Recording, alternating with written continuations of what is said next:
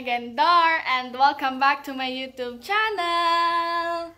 So, for today's video ay magpapasa ako ngayon ng aking college requirements sa Cavite State University Indang campus. And magbabike ako papunta doon. So, tara!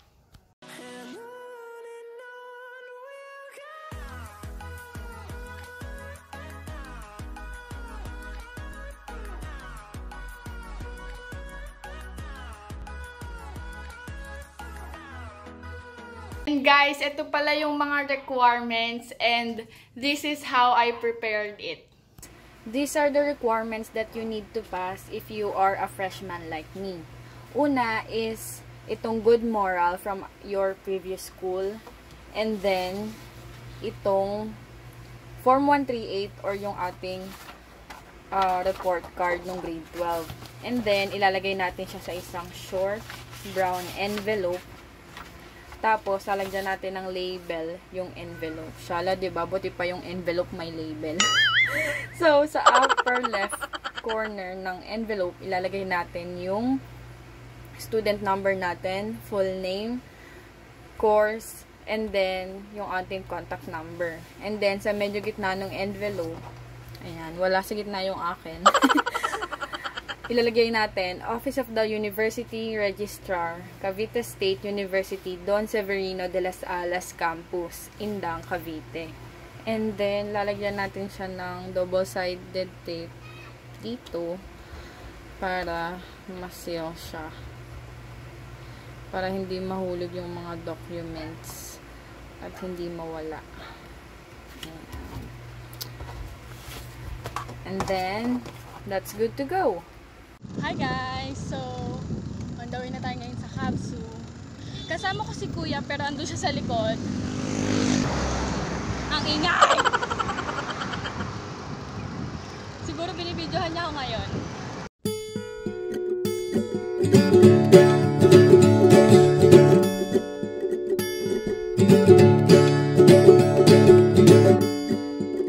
I think I like long conversations and observations, it's a single best combination for me.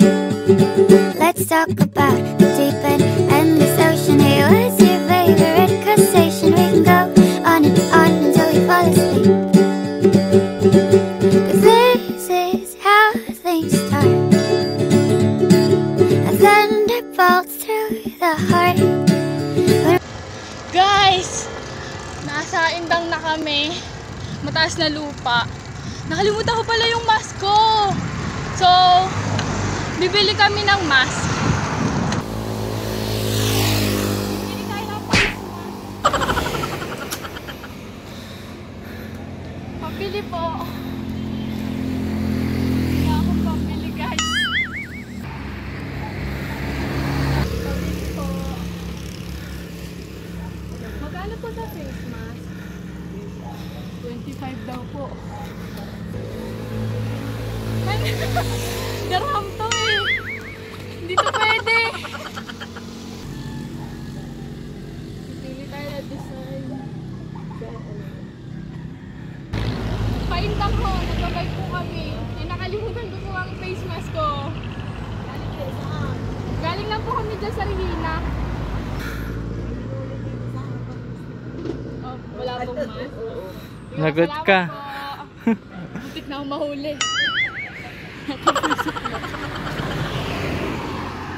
Suot mo na.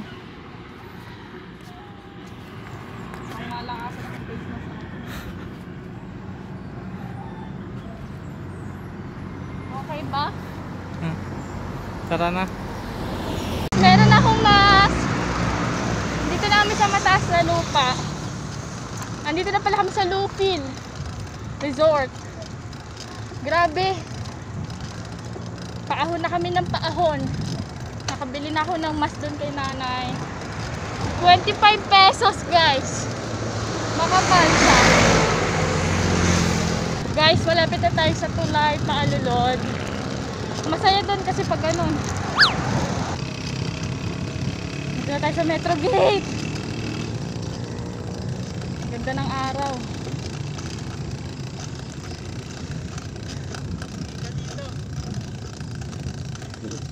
Hi guys! Ito na. Bababa na tayo.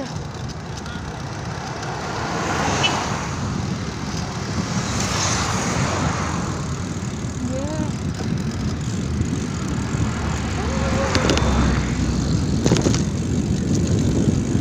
Grabe. Mataas ah. Kaya din natin.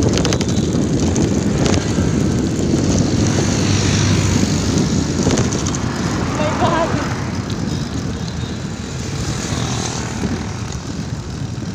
Ahon na tayo. Kabyo natin yung bike. Napakataas ng ahon.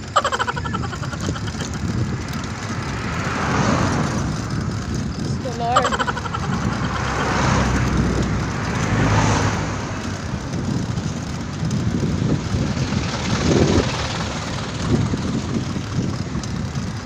Puro paahon na to guys.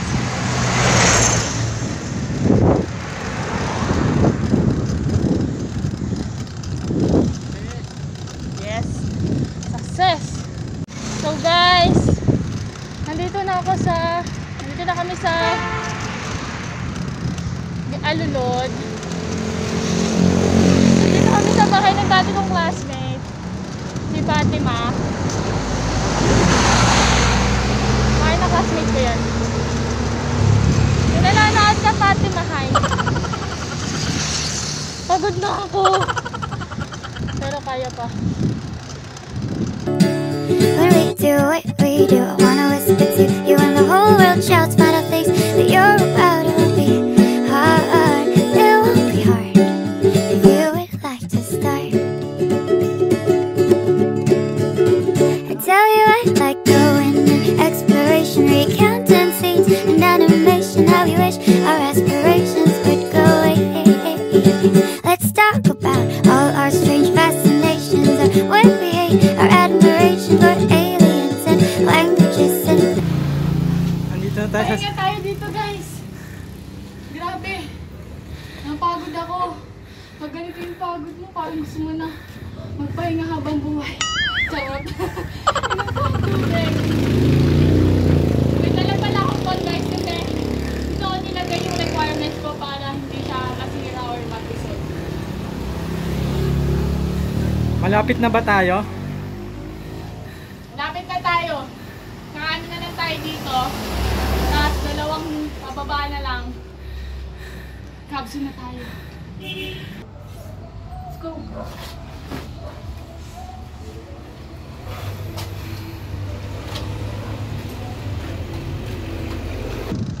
So guys, kakanan na tayo dito.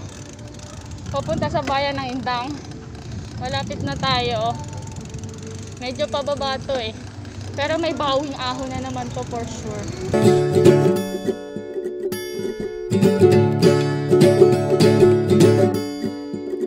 I think I like long conversations, amusing observations. It's a single best combination for me. Let's talk about the deep and endless ocean. Hey, what's your favorite crustacean? We can go on and on until we fall asleep. 'Cause this is how things start. A thunderbolt through the heart. When we do what we do, I wanna whisper to you and the whole world shouts about our things that you're about. It won't be hard, it won't be hard if you would like to start. Guys! Nandito na tayo sa Kabsu!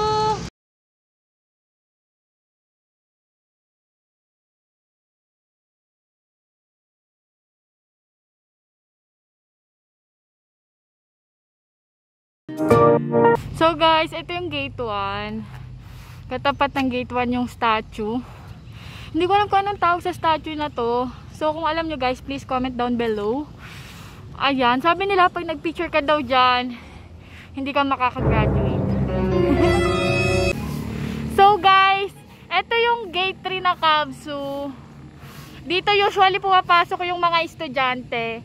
Pero hindi natin dito i-drop yung documents natin kasi sabi sa gate 2 daw. Kaya pupunta tayo dun ngayon.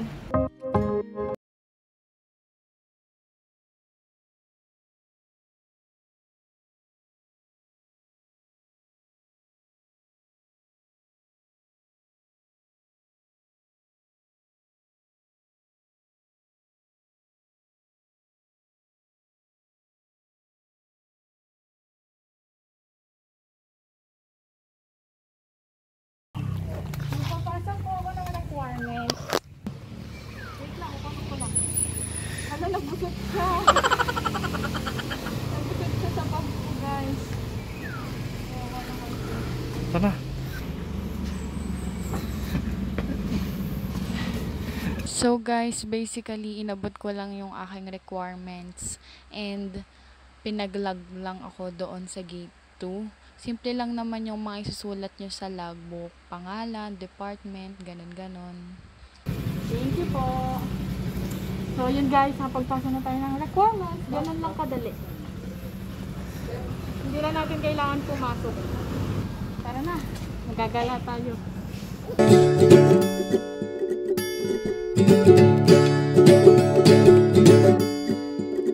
I think I like long conversations, amusing observations. It's a single best combination for me.